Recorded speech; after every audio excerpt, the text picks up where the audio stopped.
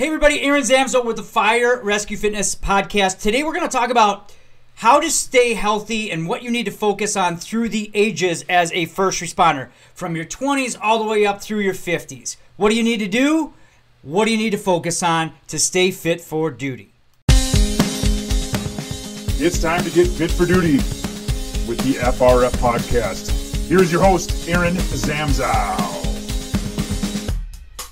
Hey everybody, Aaron Zamzow here again, Fire Rescue Fitness. Thanks for listening to this podcast. We talk a lot about first responder health. We talk a lot about fitness, longevity, how to stay fit for duty. And a question came up via Facebook. It was, I wish I knew who it was from. It was from a guest on the Messenger account who asked about, how do I stay fit through the ages, or what is the advice you would give to first responders through different age groups? So, 20s, 30s, 40s, 50s, what we need to really focus on. And I thought this was a great topic to talk about. I'm actually doing some research. I'm going to write another blog post on this because it's a very valid question. When we're in our 20s, we're young, we're full of piss and vinegar, as we always say. And, and I look at that age group and there's some things I'd like to tell you. When I went through my 30s in my career and 40s now, tail end of my 40s, what are the things that I see that, personally I've had to focus on, and that I see others in that same age group focusing on it. So what we're going to talk about is, what do we need to focus on in our 20s, 30s, 40s, 50s? Full disclosure here, this doesn't necessarily just mean, hey, if I'm 20 in my 20s, I need to look at, training more functionally. I mean, you got to do all these things all the way through the broad spectrum of your career. There's just different places to emphasize as you age, actually, within this, fire service or, as a first responder. Life changes a little bit. Your priorities change a little bit. Your ego. And that's the main thing that holds us back a lot, is our ego gets a little bit less, and you're a little more open to different things. And so let's dive into this a little bit more, what I'm talking about, right? So when you're in your 20s, you're usually full of piss and vinegar. I see this a lot. I see, guys, men and women in their mid-20s, they're probably, a lot of times, were athletes back in high school. And now they get that job as a EMT, a medic, a firefighter, police officer. And what they're doing, they know they need to stay fit for the job, which is awesome. But they go about it all wrong, because typically what that generation or what that age group does is they go back to training how they used to train. So, for instance, I've done some work down in Memphis Fire Department. A lot of Division I football players. When they want to get back in shape, they train like they're football, which they're not. First responder, being a firefighter, is a little bit different. The playing field's a little bit different. And the thing that you need to do in your 20s, and actually if you're just getting into the fire service, so if you get in late like me, I got in when I was in my mid-30s, I should say early 30s, you got to look at training more functionally. So, I pick on the bench press, but like lifting bench heavy, deadlifts heavy, those are great things, but there also needs to be some components of functionality, more core work, more mobility work, right? Full body training sometimes, not just muscle groups, because we don't isolate on the fire ground. You want to make sure that you stay mobile and strong through different ranges of motion and train that way. Look at what you do on a daily basis and try to improve your performance. Think about more performance-based health and fitness, not just lifting heavy stuff around for the sake of lifting it. And I say that through the 20s because that's where ego starts to get in the way. And I have this discussion a lot with my family and my stepson. He's full of piss and vinegar. He's a strong boy. And what'll happen is he'll start to go, hey, I want to get more cut up and I want to get more mobile, and then he sees someone else in the gym lifting heavier than him, and he changes his whole training status up in how he trains. And I think that happens a lot, in the fire service. We have those egos. We want to try to lift heavy. We feel better when we lift heavy. Not saying don't do that, but add other components in your 20s that will set you up for better performance, not only through your 20s, but into your 30s. And speaking of the 30s, now as you aged, right, you got through your 20s, you maybe got an injury or two. When you get into your 30s, it's more about staying consistent and starting to really establish healthy habits in nutrition and fitness, making sure that it's part of your life. That's where I see the biggest disconnect from health and wellness is typically members of the fire service in their 30s. They usually are just in the middle of starting to have kids. Responsibilities come up. They might actually even be promoted if they've been in the fire service for a little bit of time. And so those outside responsibilities start to get in the way and take their time. The intentions are usually good, but if the habits aren't there, it's real difficult to build them and stay consistent. So, in your 20s, you want to look at big picture, a big picture training to do the job better, performance-based, functional. 30s, you want to make sure that it's a little bit more focused on staying consistent, building solid habits, working out consistently, making sure that you understand nutrition a little bit better, and time management, how you can work out more efficiently through your 30s. Now, when you hit the later part of your 30s, you start to do this thing, you start to feel things a little bit more. The joke that I always have is when you go out, you can't recover, right? Even though I'm a fitness guy, look, every once in a while, I do like to engage in a cocktail. And what you find is that you can't recover from that as quickly. Same thing with workouts and maybe fires. You'll see that you're sore for a couple of days. We just did a RIT training where I was kind of bounced around as the patient or the down firefighter, and I was sore for a couple days after that. When you're in your 20s, you bounce back. In your 30s, you start to realize that you're not able to do that as much, and that reality sometimes stings, and that's when the ego starts to kind of take some shots, and that's when you just really need to stay consistent with fitness. Again, make sure that it's part of your lifestyle. Now, when you get into your 40s, if you set that up, when you get into your 40s, you're consistently working out. You understand how nutrition will affect not only your health, but your mood and your performance.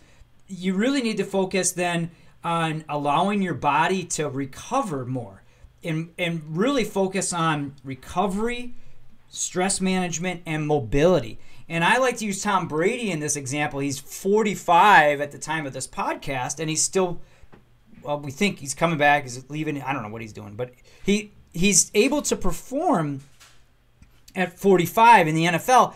And he mentions a lot called pliability, and I believe it's very, very it's very telling. Pliability to me means understanding recovery, mobility, how to manage stress, how your body can adapt to the stress. Like in his particular job as a quarterback, he takes some shots from time to time, and how does his body react when he takes those hits, and how can he kind of make sure that he's strong enough and mobile enough to still do the job. And when we look at first responders, I think there's a direct correlation.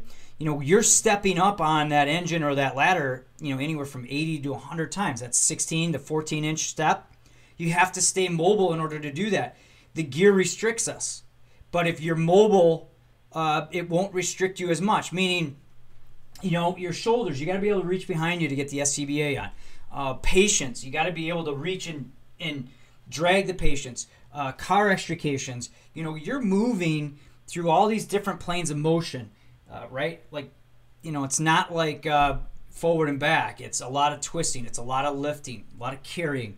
And when you're in your 40s, you don't necessarily move as efficiently, especially if you're not training properly. And that's where coming in your 20s and understanding the functionality and how to improve your performance and how you move, move and perform in your 20s, establish the habit of continually working on that in your 30s, and then your 40s, focus more just on movement, mobility, and that stress management side of things. That's really where I believe we need to focus. I'm in my 40s. I'm in my later 40s. The job starts to take its toll. You at this point, in your career, you probably have an injury or two. It's managing those injuries. if I'm supposed to do a workout and I didn't get a lot of sleep the night before, I'm going to tone it down a little bit and do more recovery mobility work. And number one, I do that because I know it works. And number two, my ego doesn't get in the way, right? My ego doesn't tell me I got to lift really, really heavy. I don't really care to do that. I care to be able to move, and I care to be able to manage stress, right? PTSD will start ringing its ugly head in your 30s and 40s because you have more exposure to trauma. And so you have to really understand the basics of recovery, understand what goes on, not only physically, but mentally. What are you doing? How is your body responding? How is your mind responding to the stresses of life and the job? So fitness in your 40s, you got to stay mobile. Take extra time, understand how your body is feeling and responding, and manage mobility and stress. That, to me, is the pinnacle. And not to say that you shouldn't do that in your 30s and your 20s. You should. You should do this all the way through your career. But you really notice that if you don't in your 40s, it's really going to catch up with you quickly. And even going into your 50s and later 40s, I would add in the component of managing your health in general, looking at cancer screens. Make sure that you're really placing a lot of focus on your physicals every year. Making sure you're looking at your skin, staying up to date on all of the cancer screens and pre-screens, and really digging into managing your overall health. Right, like, hear what I'm saying here, folks. I'm not saying don't do that when you first get in the fire service. What I'm saying is that it becomes more imperative the older you get. And for me, getting in the fire service in my 30s, it took me a little bit of time to understand functionally how to train. I've worked with athletes, worked with pro athletes, and when I first got in the fire service, if you've heard my story, I was getting my butt kicked because I wasn't training functionally. I didn't understand what it all entailed. And that's why I'm going back and recapping here, but going back in your 20s and when you first get in the fire service, understand you are training for a physical job, and your playing field is very diverse, but you have to adjust your training to adapt to that playing field. And then the next step of that is to stay consistent through your career. Make sure fitness is a consistent part of that. Understand how nutrition plays into that as well, and really educating yourself on what foods can do to you, not only from a performance standpoint, but from a weight standpoint, health management standpoint. Really take your 30s to play around with that and educate, and then apply that in your 40s and really place emphasis on mobility, taking time to recover, rest, sleep. One that I didn't mention a couple minutes ago, but sleep and stress management, huge in your late 30s and 40s. For many reasons, I think, one, the trauma of the jobs and the stress of the job starts to hit you a little bit more. You have more outside stressors with family. You might be getting promoted at that point, so you have more responsibility and pressures on you. And that then transfers into your 50s, where now it could be having some lasting ramifications on your health if you don't manage that. Cancer is really, really high. PTSD, mental health issues, depression, all of those things. I think low testosterone for men in the fire service is a huge issue nobody wants to talk about because it's, questioning our manhood. It's not. It's, low testosterone happens because of exposure to all the inflammatory things that we have. We have exposure to chemicals. We have poor eating habits in some cases, high sugar, high stress. So that can lead to a lot of health issues. And those need to be managed and addressed throughout your 40s, especially into your 50s. Now, if you prolong your career into your 60s, and that's happening around because of pension systems, it's happening because of insurance, you really, really need to take note of just overall management of health. And typically, if you make it through your 50s through the fire service or being a first responder, you hopefully have figured that out. The one thing I really want to place an emphasis on is it doesn't matter your age, 20s, 30s, 40s, 50s, is manage your weight. And what I mean by that is I'm not saying you can't be 20, 30 pounds overweight, but don't let it get obsessive, right? I personally think that, you should look at your weight from year to year. 2 or 3 or 4 pounds happens. But if all of a sudden you're up to 10 to 15 pounds heavier than when you got into the fire service, you really need to look at and evaluate what changes you can make. And here's the reason why. All of the research that I've ever done looking at firefighter performance, there is one common theme, that those that follow into higher BMI ranges, obesity ranges, that transfers to a decrease in performance, more health issues, and higher instances of cancer, higher instances of mental health actually as well, and heart disease and diabetes. So you want to manage your weight all the way through your career, and don't wait until it gets, no pun intended, too late for that. Manage your health from the moment you get into the fire service all the way through the end of your career and beyond, because ultimately, personally, and we should all feel the same way, we want you to retire early and enjoy that retirement.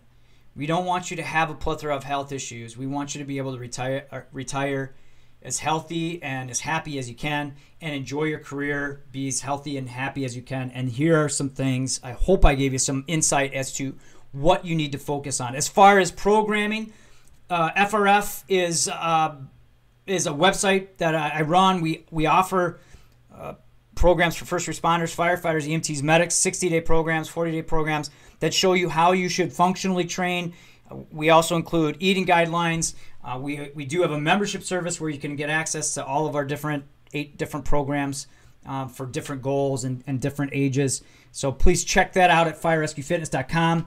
If you have questions like the one that spurred this entire podcast, please reach out via the website, via our social media outlets. You can find them anywhere in the descriptions, firerescuefitness.com. Thanks so much for listening. Let me know if I'm onto something or on something. I love to hear your comments, your questions. Reach out. I'm here to help you and your crew get and stay fit for duty.